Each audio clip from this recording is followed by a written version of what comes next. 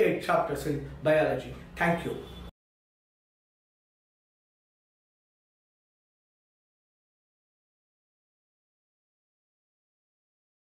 So far completed 9 chapters in second PUC biology and CRT. The 10th is easiest chapter, microbes in human welfare. It is easy as well as very important for your NEET examination. This is very important. So, what are all the microbes which are helpful to mankind, which are helpful to human welfare, are the listed in this chapter. That is very important for your NEET examination. Number 1 is lab. Lactobacillus is the bacteria produces certain acids which coagulate and partially digest milk. Before curdling of milk, lab produce, not given so far for NEET or CET. Lab produces certain acids which partially digest milk, coagulate milk before curdling of milk. So that is one, partially digest the milk and coagulate the milk. Second one is curdling of milk. And the lactobacillus is the source of vitamin B12 in the stomach of human beings. It is the source of vitamin B12, and checks bacteria are the various usefulness of the lab. And then coming to the certain microbes are used in fermentation of the bamboo as well as soya bean and even fish BSF, bamboo, soya bean, fish are fermented by the certain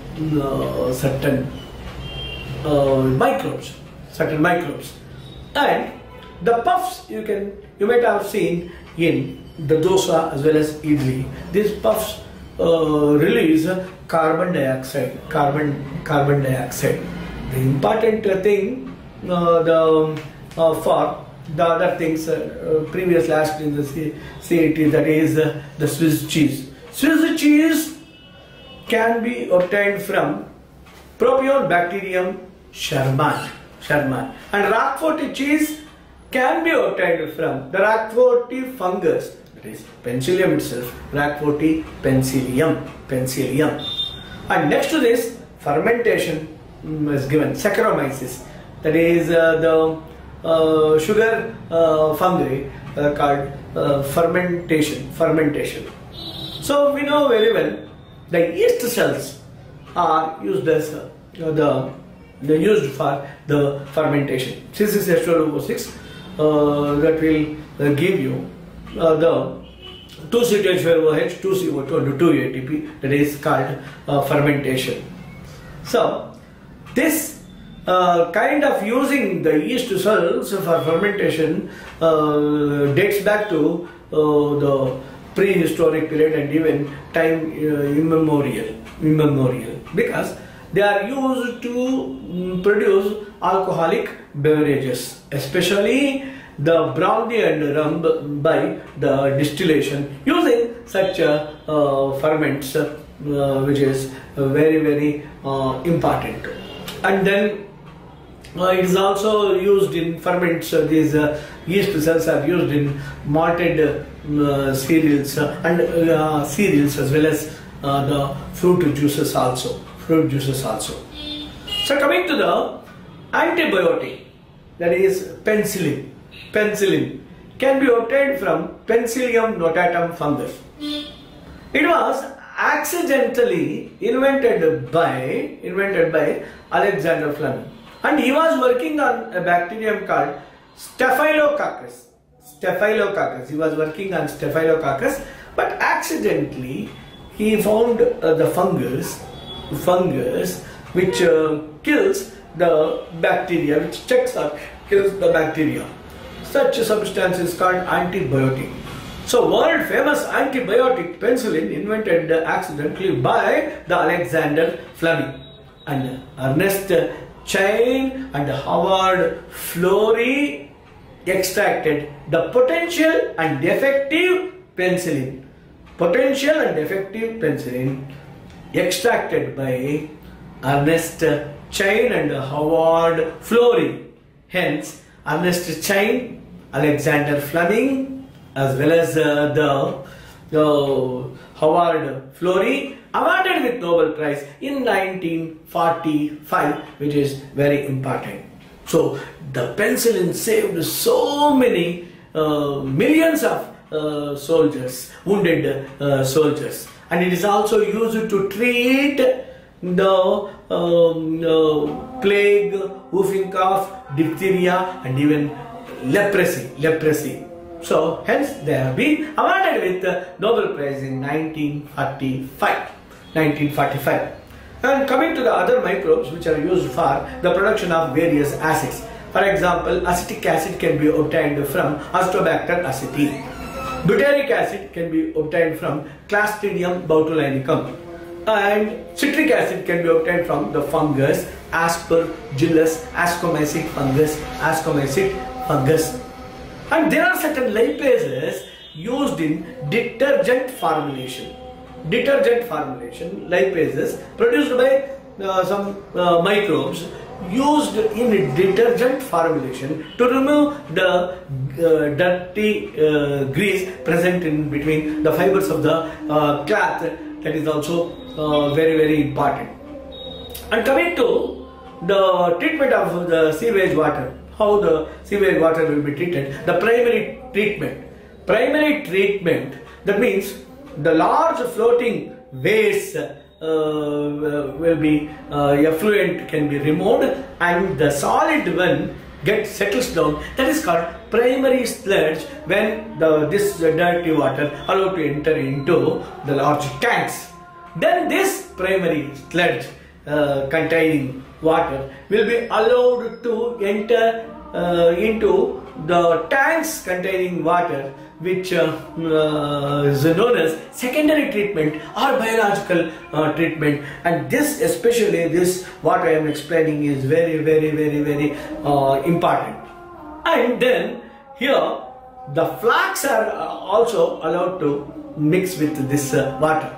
Flax, nothing but there are certain bacteria and then the certain fungi hyphae together forms a mesh-like structure, hence called flax. So these flax are the aerobic bacteria which digest the organic waste and reduce BOD, biochemical oxygen demand reduces, and this BOD measures the amount of organic matter in a used to measure the organic matter. If the BOD is less, means the organic matter will be less. If the more BOD demand, organic matter will be more. So that is, it reduces the organic waste or the matter, or digest the organic waste, that is the flux. Then it is then the flag gets settled down. This is very important, and this the settled flag called activated sludge. These things are very important. Activated sludge, and then activated sludge along with water allowed to enter into another tanks which contain anaerobic sludge digester. Anaerobic sludge digester, which is chiefly composed of the anaerobic bacteria which digest the most of the primary sludge, that is the aerobic bacteria, and produces the biogas, that is the methane is also produced. Methane, carbon dioxide and H2S are the gases which are liberated during this kind of anaerobic sludge digestion, that is used by the digester. And then next to this, the Ganga action plan and Yamuna action plan. So these are the various programs just to treat the dirty water. Next is biogas production. That is very, very important, and usually for the theory examination the diagram is very important, which contain inlet, outlet and slurry. The tank should be which contains the slurry should be fed to the tank, and floating tower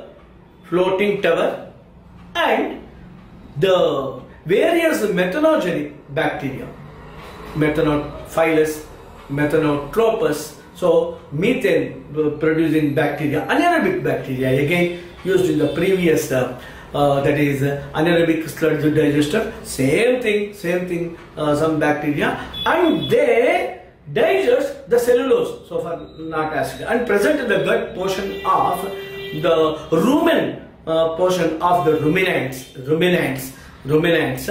and these anaerobic bacteria produces, as I told you, carbon dioxide, methane and H2S, and these are the various gases, and methane is being produced in a large amount, collected by the floating tower, and can be efficiently removed from the outward this one.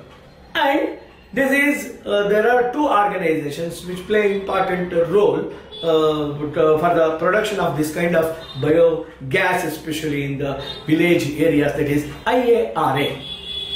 So Indian Agricultural Research Institute and KVIC, Kadi Village Industrial Commission, KVIC are the two organizations to look after about the biogas production. And the last aspect is there are certain organisms which check the other organisms or the pathogens. For example, the ladybird and the dragonflies, they eliminate the aphids and even certain mosquitoes. That is biological control, that is the aphids and mosquitoes will be eliminated by the ladybird and certain dragonflies. As we know very well, in case of BT cotton, Bacillus thuringiensis cotton, BT cotton, and genes, they contain genes like Cry1AC, Cry2AB, Cry1AB, Cry1AC and Cry2AB. These things very, very important. Actually given in the 12th chapter, but here itself you have to read Cry1AC and Cry2AB. Cry2AB prevents bollworms, whereas Cry1AB prevents carnivorous. These are the very important thing. And 1AC and 2AB, Cry1AC, Cry2AB prevents bollworms, and Cry1AB prevents the carnivorous. These are the things which are very, very, very important. And also these spores of these things collected from the BT cotton also used in case of brassica and fruit producing certain plants to protect it from these plants from the pests like certain insects, etc. And coming to, there are certain viruses called baculoviruses, belongs to the genus nucleopolyhydroviruses. They also prevent the other pathogens. Trichoderma is the fungus which prevents the other pathogens. So integrated pest management, IPM, is one organization which look into this kind of management of certain pests called integrated pest management, IPM. And the usual microbes which are used for nitrogen fixation are Azotobacter, Azospirillum, Bergenicia, Clostridium, Rhodospirillum, Rhizobium. So one code word, A square, B, C, R square. Azotobacter and Azospirillum, B, Bergenicia, C, Clostridium, and Rhodospirillum and Rhizobium. And Rhizobium and some other blue-green algae, cyanobacteria like Nasta cannabina acetolea. They fix atmospheric nitrogen in the they are present in the coralloid roots, actually cyanobacteria. Rhizobium present in the root nodules of leguminous plants and fix atmospheric nitrogen. Their relationship is said to be symbiosis, where both organisms are mutually benefited. Symbiosis also called mutualism, that you will study in the next chapters in detail. And glomus is the fungus, which is a mycorrhizal fungus. That means there are certain fungi which live in the roots of the pteridophytes and gymnosperms, supply nitrates, phosphates, sulfates to the plant, and they get shelter. Thus both organisms are mutually benefited. Such one fungus named in the textbook, that is glomus. So this is about in detail the microbes used for human welfare. Very important chapter and very easiest chapter. Please don't forget to subscribe. All the best. Please read well. Please subscribe for further chapters. Thank you.